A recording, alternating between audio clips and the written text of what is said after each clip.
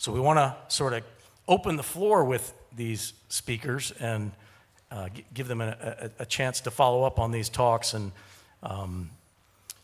react to some other angles and nuances maybe that we didn't hear directly in the talk. But Dr. John, can you, without giving away too much of your thunder, foreshadow? I don't have a lot of thunder to start with. You don't? How much are you going to take? Well, what are we going to hear when you speak to us this afternoon in terms of electricity, electromagnetism, and the Bible? Most of the time I operate in the Bible, so that's where I'm going to go. And it's amazing when you start digging into Scripture, how much you find about the divine power of God is expressed in the storm. I think if you know anything about ethnology, ancient religions, and I'm sure Grant covered some of this, Baal was the god of the storm, the Canaanite god. The Philistine god, Dagon, was supposed to be his father, was the god of the storm.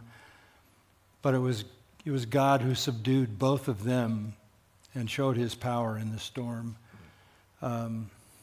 Pagan religion is filled with the notion that whoever the main god is controls the storm.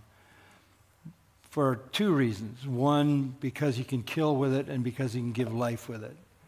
And if you can do both in one thing, you're in charge. So in Scripture, God showed that he could subdue the false storm gods. He did it several different ways. So we'll look at a couple of those. And then we'll hear a speech from a 30-year-old pal of Job who had some serious insights into the storm. Fantastic. Thank you very much. While we're speaking of storms, Dr. Lisle talked about storms on other planets. So, Dr. Lisle, are from a standpoint of physical forces, and especially electricity, electromagnetism, are storms on other planets caused by the same forces that cause storms on the Earth? Yeah, they're similar. With Jupiter's red spot, for example, it's one difference is it's a high-pressure system, whereas hurricanes on the Earth are low-pressure systems, so there's that difference. But the other thing is the red spot seems to be more or less permanent. Hurricanes on the Earth, they're powered by heat from the ocean. After a hurricane goes by, the ocean's temperature is 10 degrees cooler, actually. So they're powered by that heat.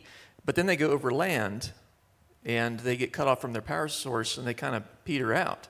Whereas with Jupiter, there's no land. And so the storms tend to go for a very long time on Jupiter.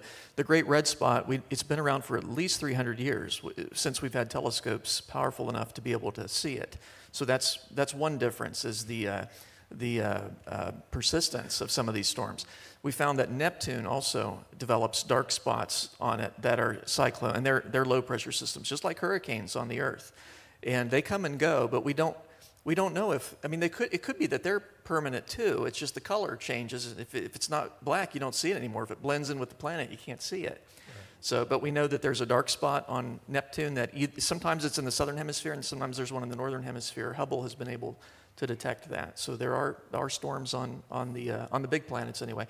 Mars doesn't really have enough of an atmosphere to have much of a storm. You can get dust storms, where and it obscures the planet's features. And if you're looking at it in a small telescope, it's very disappointing when that happens, because it's a global scale dust storms, but it's not in terms of lightning or things like that, but it just obscures the entire face of the planet, and you're like, well, I can't believe I got up for that.